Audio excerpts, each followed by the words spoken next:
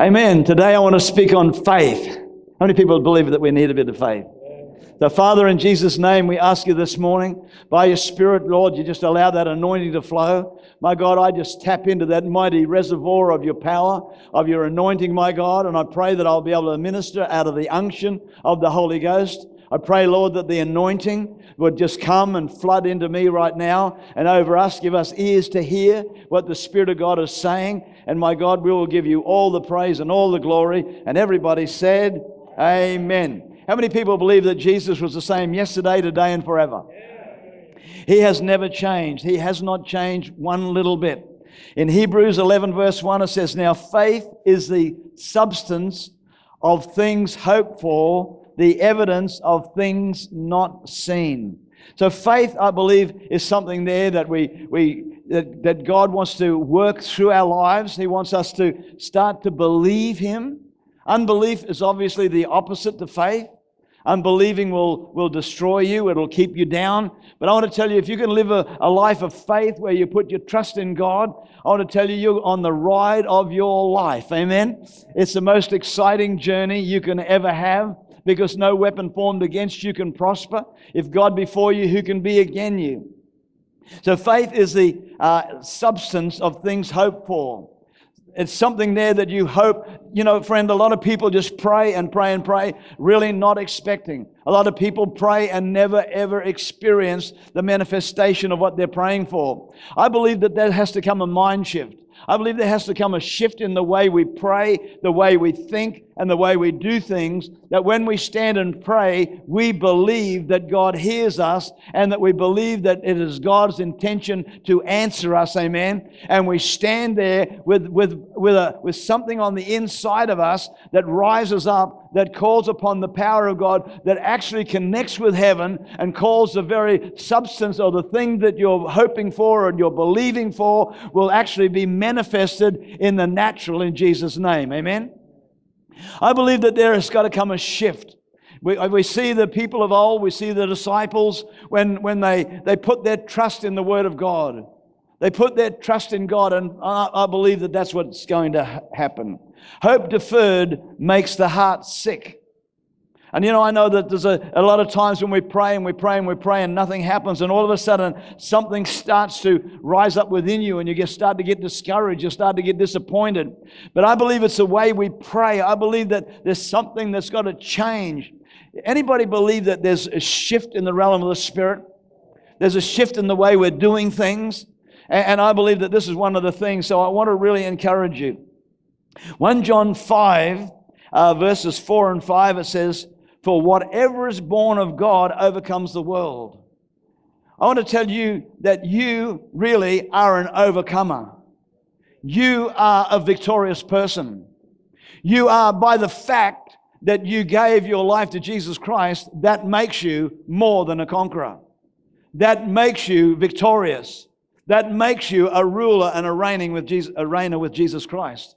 That makes you something spectacular. That makes you something different. And it says, for whatever is born of God overcomes the world. And this is the victory that has overcome the world, our faith. Amen?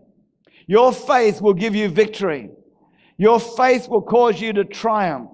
Who is he who overcomes the world? Who is this person that the Word of God is speaking about here? Who is this person that has got so much, going for him? Who is this person? I want to meet this person. Well, I want to tell you, when you go home, have a look in the mirror. It's you. You see, when we think it's somebody else, when we think it's somebody like Catherine Kuhlman or Benny Hinn or Oral Roberts, it's over there, it's somebody else. But friend, I've got to look myself square in the mirror and say, this is talking about you. You are the one that God is talking. Who is the one that overcomes? Who is this person? Who are these people? For who is he who overcomes the world, but he who believes that Jesus is the Son of God? If you believe that Jesus is the Son of God, then you're talking about yourself. How many people here believe that Jesus is the Son of God? Come on, give me a big wave. Well, he's talking about you. He said, who is he who overcomes the world, but he who believes? You are an overcomer because of Jesus Christ. You're an overcomer because of what this communion represents. You're an overcomer because of the victorious power that Jesus has given to us. What stops us from entering into the fullness of our inheritance? How many people know that God has given us a great inheritance? It's an amazing inheritance that God has given us. He's given us peace. He's given us love. He's given us victory. He's given us everything that we ever need. He's given to us. So what stops us from entering into the fullness of our inheritance or the fullness of our victory? I want to tell you what stops us. It's how we think. It's how we think. We can think everything's in the future. We can think that I'm not good enough. Or we put it in somewhere over there that sometime we're going to do it. You see, if you're just hoping for something, when you're hoping for something, it's over there. But we've got to bring the hope that's over there into the now. Everybody say now. Into the now. We've got to bring what we're believing for into the now because it's possible. We think everything's in the future. We have to bring the promises of God into the now. In John 4:34, it says, "My food is to do the will of Him who sent me and to finish His work." And it says, "Do not say, there are still 4 months and then the harvest. Behold, I say to you, lift up your eyes and look at the field or at the world, for they are already ripe for harvest." Don't defer it. It's now. You see, if we've got everything in the future, if we've got everything over there somewhere, we're not really believing for it to happen right now. But I want to tell you, we've got to bring this stuff into the now time. Just read these scriptures when you go home. Read these scriptures and let them get into you. The Bible says, without faith, it is impossible to please Him. For he who comes to God must believe that He is, and that He is a rewarder of those who diligently seek Him. I want to tell you, can I say this again? There's got to come something different. It's not a matter of just having a little headache prayer. Oh God, help me, bless me. No, there's something that I believe that God is going to do. The Bible speaks about the fervent prayer of a righteous person availeth much. Amen. And a fervent prayer. I believe that God is going to start a fire on the inside of us. It's going to come as the anointing is on the inside of us, and we're going to start to pray, not just as people pray, but we're going to start to pray as God gives us an unction on the inside, and we're going to pray in the Holy Ghost. We're going to pray in the Spirit. And I want to tell you that fervent prayer of a righteous man is going to avail much in Jesus' name. Amen. There's something that's going to happen in our prayer life that we're just not just going to play tiddlywinks, but there's something there, I believe, in the fire of God that's going to start burning within us. And I want to tell you, friends, there's something there that I'm believing for. I'm believing for the youth of this city. I'm believing for a move of God. I get so upset when I see the kids, the way that they're just destroying their lives, pumping heroin into their veins, unwanted pregnancies, life being destroyed, kids that are just being flooded with drugs and goodness knows what else.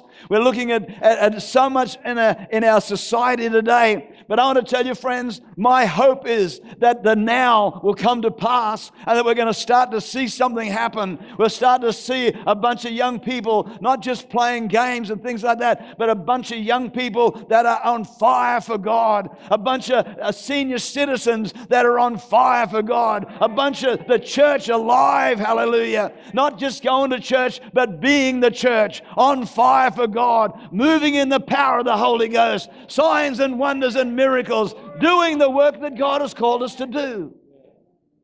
So I believe that we've got to have a mind shift, that we see our position and who we are and what God's called us to do, and I believe that we're going to see these things.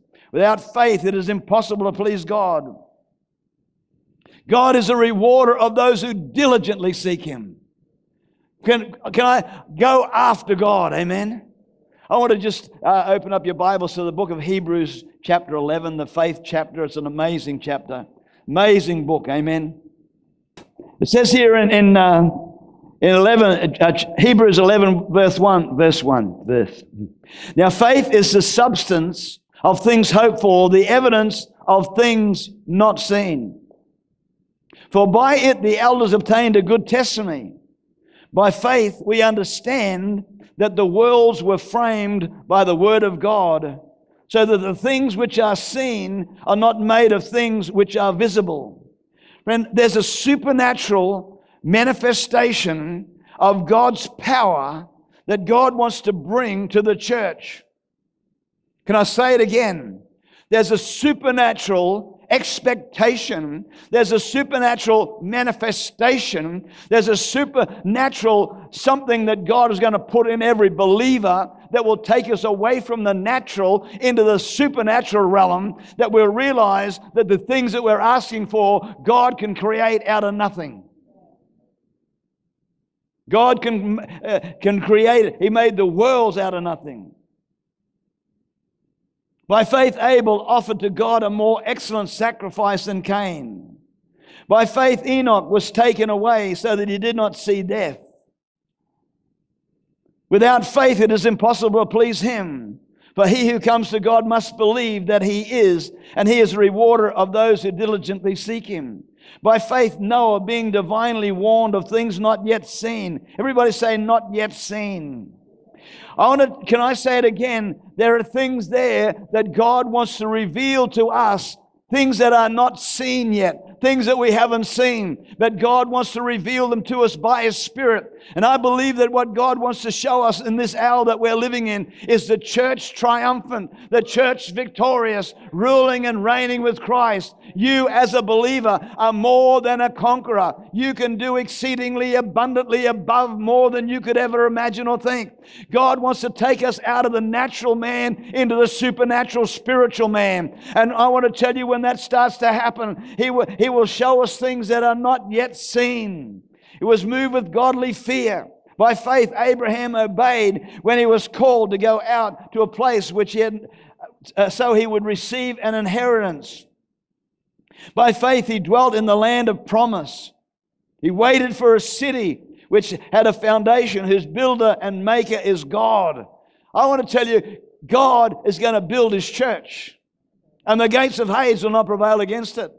What I'm seeking for, friend, I'm not seeking for a high steeple, few people. I'm not seeking for something that a lot of people are seeking for today. I don't care whether we meet in a shed. I don't care whether we meet in a tent. All I care about is that God will be there. Amen.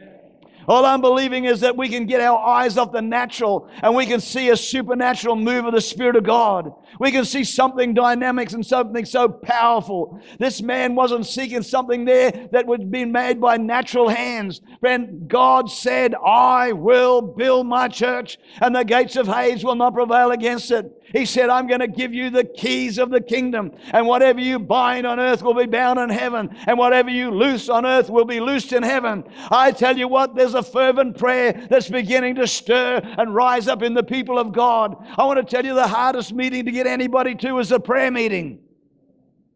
Because Satan knows what will happen. He will get you distracted. He will cause many things to happen to keep you away from the prayer meeting time. Because he knows that if you can get hold of God and God will hear your prayers, His days are numbered. That will send him up the road in a shakabundi.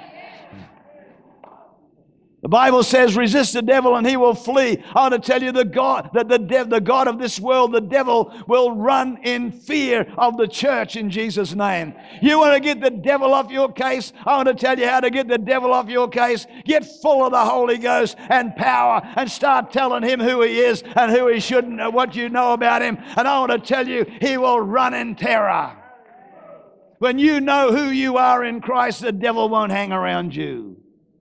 I heard John Osteen say that the devil used to go around knocking on doors and harassing people. And then he gave this devil such a hard time that the devil fled from his house. And they said that the next week they'll go and buy again. And the devil said, don't go into that house. To his mates, hey, I want that, amen? Don't go in that house. You'll kick your butt. Amen? Don't go in that house. Anyhow. By faith, Sarah herself also received strength to conceive seed, and she bore a child when she was past the age, because she judged him faithful who had promised. Amen. Friend, I want to tell you, I believe that there's a stirring going on in the church. I cannot emphasize it strong enough, but there's something here where we're going to stand up and we're going to judge him faithful. Hallelujah. And he says, no weapon formed against you will prosper. We will not fear what the enemy can do, because we know that our God is greater. We know that our God is stronger. Hallelujah. We know that our God is before us. Who can be against us? Because his faith is going to rise. I just pray that there's a stirring going on the inside of you like it's going on the inside of me. I'm believing that I don't care what I see. Will not get discouraged if nobody turns up tonight, because I know it's begun. Hallelujah. I know it's begun. Hallelujah. We've begun something, and God said he will go with us. The children of God, the disciples, they got up and God went with them. I want to tell you, I believe that if you can rise up and start to dare to believe God and allow that anointing to get around your life, and you start to speak what God says and not what popular opinion says, and you start to speak the word of God, God will go with you, and he will confirm the word with signs and wonders and miracles. Hallelujah. I was having a cup of coffee with Joe the other day at the shopping center, and I want to tell you there's something stirring. And I saw this mother and a daughter come over. She was about 18 or 19, the daughter was. And she sat down, and she was obviously in agony. She was in pain, and the mother was distressed. What can I do? And I walked over to this little girl and her mother, and I said, excuse me. I said, it is very obvious that you are distressed and you are in pain. She said, yes, we are. But she said, I'm okay. I said, I'm a pastor. Can I please pray for you? She said, yes, but I'm sitting here with my mother. I couldn't care less where you were sitting. I said, do you mind if I pray for you? Mother, is it all right if I pray for your daughter? And they sort of humbled, and she was quite just, not happy with me at all. But I grabbed one hand on her head and another hand on her shoulder, and I started to pray and asked God to come into her and touch her, and I asked for God to anoint her and the presence of God, and I took my hands off her, and she looked at me like a cow looks at a new gate. And I walked away, went back and finished my coffee. About 5 minutes later, they got up and walked away. When I finished doing what I was doing, I went to go out of the shopping center. And as I was walking out of the shopping center, this young girl and her mother were walking back in. And they looked at me with a big smile. I don't know what happened. I don't have to know what happened. But I want to tell you, if you're bold enough and if you're prepared to go out there, I was not trying to be intrusive. I was not trying to be religious. I was not trying to do anything. I just saying, I'm a pastor, and can I pray for you? That's all you got to do, amen? Betty, come up here. What happened to you Sunday night? You threw something at me up the back of the hall. And I reached to grab it and went splat on my back and just stayed there for a while. I was very unstable for a wee while. Very stable, but unstable. Yeah, good.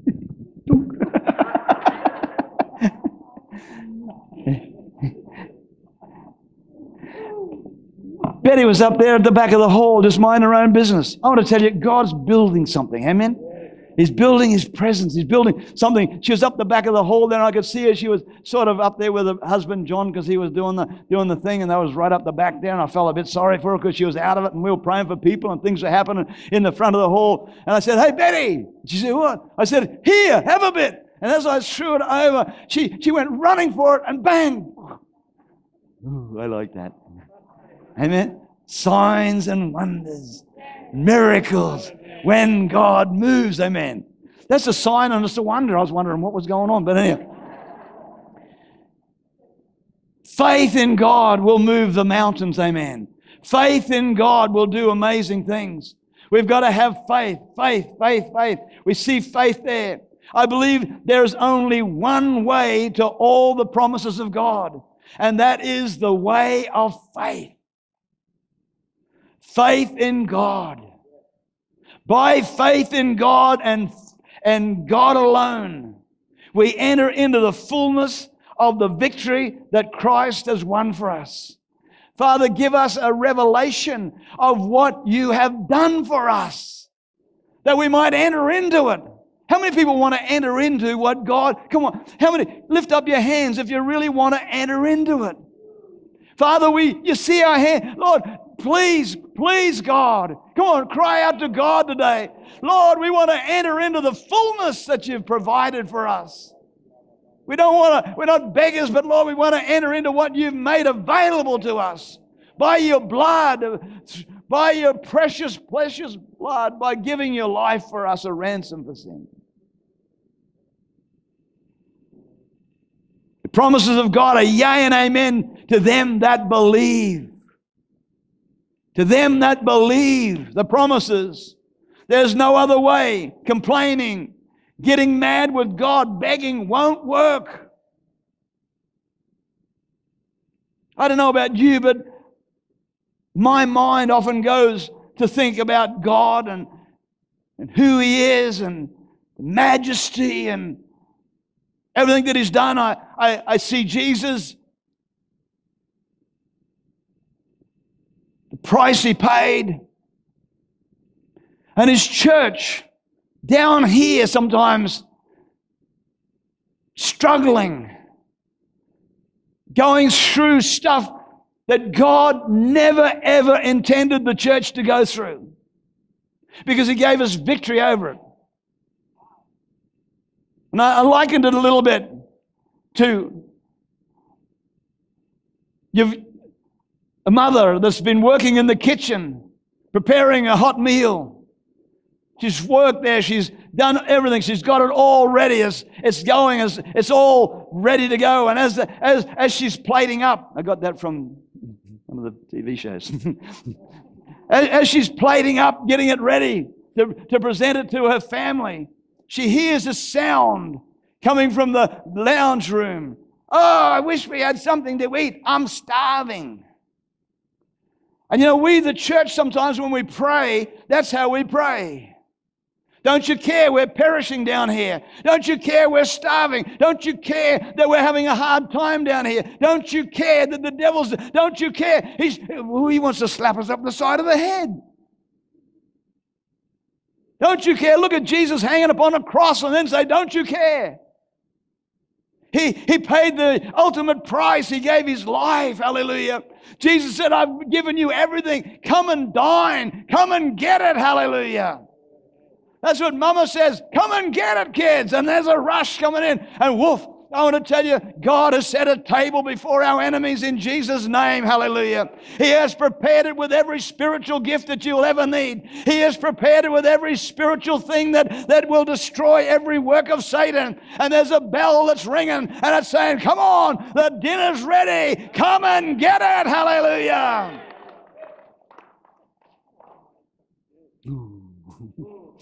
Come and get it. Turn to somebody and say, come and get it. Come and get it. Glory to God. Come and get it. It's there, amen. How hungry are you? We have to come to Him His way. And that's through the open door of faith. Say that again, Neil. We've got to come to Him His way. Through the open door. There's a thing there. It says, behold, I stand at the door and I knock. If you open the door, man, I opened that door a long time ago. Hallelujah. Amen. We open that door and we let the King of Glory come in. But friend, I want to tell you right now, we walk into His very presence through an open door that's wide open, and it's got a big sign up the top of it, welcome. Come on in. The devil's having a field day because we are the church that are ignorant of what God has given to us and what God's made available to us. Ooh. You got Frank waking up then.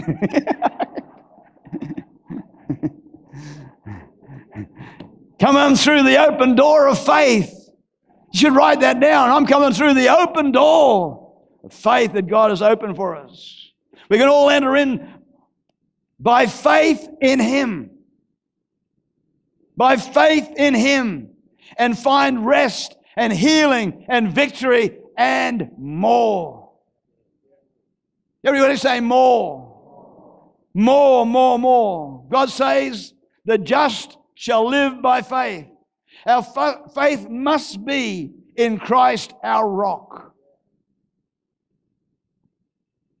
Jesus the Christ is the only way, is the truth and the life. Amen. In Acts chapter 12, we find there was a story there where people were praying all night for Peter's release. They had zeal, but were lacking in something. They prayed all night without ceasing, but their faith did not measure up to the believing that could happen. There's a story here where James the brother of John, had just been killed. Herod saw that it pleased the people, so he now arrests Peter. But because it was the time of the Passover, they couldn't perform what he wanted to do, so they had to lay him over. They put him into prison. They had guards all around him. But I want to say God had another plan. Amen. I want to say this, friend. If you trust and you believe in God, if you really honestly believe God, no weapon formed against you can prosper. And here is Peter, and there's a bunch of people praying for his release. And the Spirit of God starts to move because Peter, God had a purpose and a plan for his life, and his life was not over yet. So God starts moving on his own behalf, and he goes in and starts to raise Peter up. We know the story. Then Peter goes to where the people were praying, and he knocks on the door. And young Rhonda comes out, and she hears Peter, and she gets so excited. She got so excited, she didn't even open up the door. She just ran to the people that were praying and said, "Hey, Peter's at the door." You know what these faith-filled people said to her? "You're mad. You're crazy." Friend, come on. When we pray, do we believe? Or are we just praying because somebody says, "Would you pray for me?" "Oh, Lord Jesus, help them." Amen. No. Come on, I'm talking about a fervent prayer of a righteous person. A fervent prayer where something starts stirring in your belly, where something starts stirring up on the inside, and you start to shout the glory of God. There's another story in the Bible, a man by the name of Zechariah. And he and Elizabeth, his wife, have been praying for a baby for a long time. Been praying for a child, praying for a child, praying for a child. We want a child. Now he starts growing old. Angel of the Lord comes beside him and says, "Hey, God has heard your prayers." He was talking to him and said, "God has heard your prayer. You want a child?" Goes through a list of things there, and then he's going to be great. He's going to do this. He's going to do that. He's going to do all these things. Man, what a pedigree. What a prophetic word. And at the end of the prophetic word, Zechariah said, "How can this be?" You think if an angel walked in and said this and this and this, that we'd believe him. But you see, because he was praying for something in the natural, because he wanted an heir, and his prayers were really a natural sort of a prayer, that when he got old and he lost his natural ability to bring to pass what he was praying for, when his natural ability died, the vision or what he was believing for died with it. We need a resurrection life to flow into us that will cause us to rise above what our natural mind, and we've got to bring our natural mind into submission and tell it to get out of my face, because I'm going to put the Word of God first in my life. And I'm believing that everything God has ever said in the Word of God, His Word to you and I, His letter, will come to pass. Do you believe that? I believe it will come to pass. I believe it would come to pass. They prayed all night without ceasing. They prayed and they prayed. They prayed and they prayed. Nothing seemed to be happening. Luke 1:13, the angel said, "Do not be afraid. God's heard your prayer." When God spoke to Mary, she said something that activated something. The thing that the angel spoke to her about was in the natural impossible. She had a mind moment where she said, "How can this be? I know no man." But then, what I'm talking about today is something else kicked in. You got me? She had a mind moment. How can this be? I know no man. The natural most surely will rise up within you to start with, but right as God's speaking to you, something else has to kick in. Something else has got to kick in. And out of that she rose up and she said, "According to your word, be it unto me." God, according to your word, let the Sunshine Coast know a revival fire that will burn, because you said you're going to pour out your Spirit, and you said that none should perish. And my God, you're going to raise up a church that the gates of Hades will not prevail against. And my God, something's kicking in right now that says we could be that people. Not just us. Don't misunderstand me. I can only talk for us. I can't talk for the church up the road. I can't talk for anybody else. I can only talk for us. Hallelujah. But I want to be in that number. Hallelujah. I want to be in that army. Glory to God. I want to be one of those people that rises up and says, "God, according to your word, be it unto me." Hallelujah. I don't care how old you are. I don't care how young you are. If something of the Holy Ghost kicks up on the inside of you, it will cause you to rise up. It will cause you to stand your ground. It will cause you to push back every enemy. It will cause the presence of God to flow into your life. It will cause the anointing to flow, and signs and wonders and miracles will be done in the name of Jesus of Nazareth.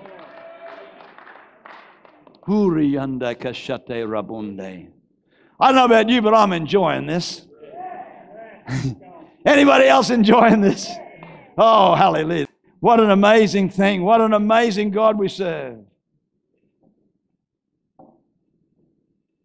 Jesus said, "It's not by might, it's not by power, but it's by my Spirit," says the Lord of hosts.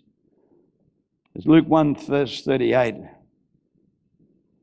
was in Mary's desire to do the will of God that the miracle could happen. It's because God has spoken, it cannot be otherwise. Can I say that again? Because God has spoken it, it cannot be anything else. It cannot be anything else.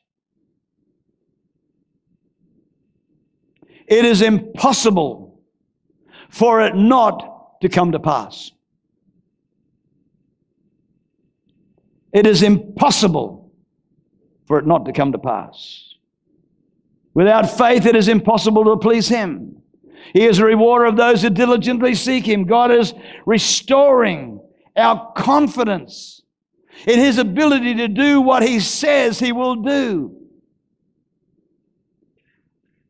God is restoring confidence. How many people, honestly, just shut your eyes for a moment, would say, "I need my confidence renewed"?